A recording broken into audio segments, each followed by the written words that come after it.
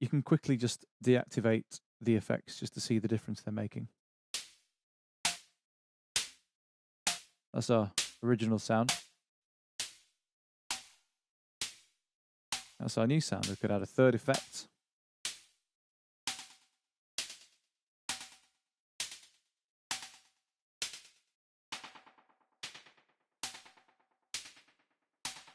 Delay is always good.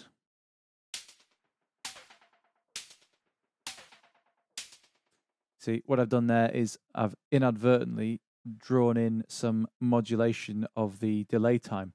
Now that's an interesting thing to do. I didn't actually mean to do that, but I accidentally hit the modulation allocation area around the outside of the dial instead of the dial itself. So I can get rid of that by removing modulation.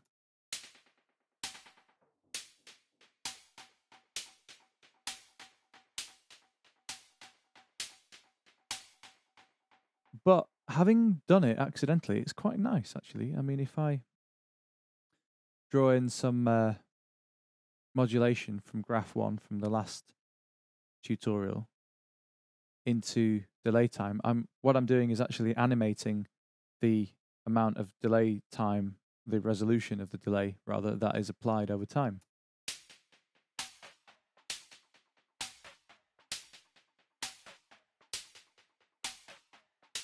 Which is pretty cool.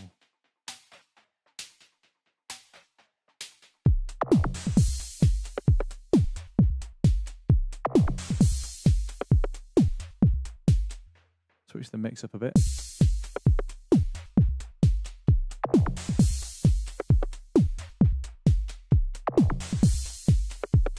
So that gives it a really interesting dynamic sort of effect. And what I've done there is I've applied some graph modulation to the timing of that delay. I can remove that. Actually, I'm going to leave it in because that sounds really quite cool. Of course, the delay is synced to the rest of the project.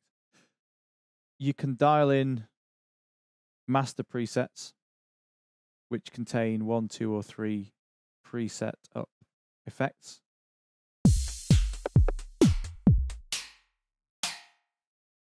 Which is quite nice. Destruction, reverbs.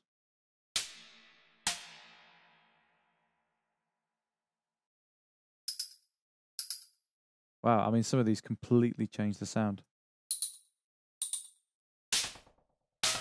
And of course, you get a wet and dry mix.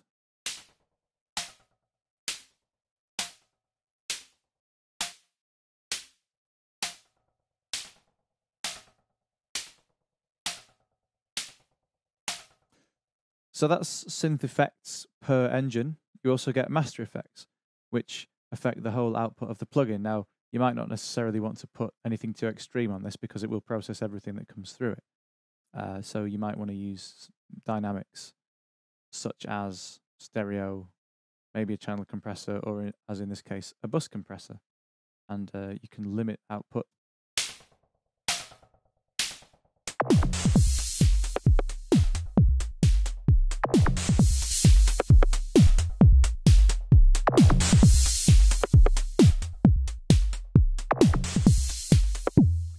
And you can add up to 3 of those, and there are presets for those as well. Some useful stuff, downsampling.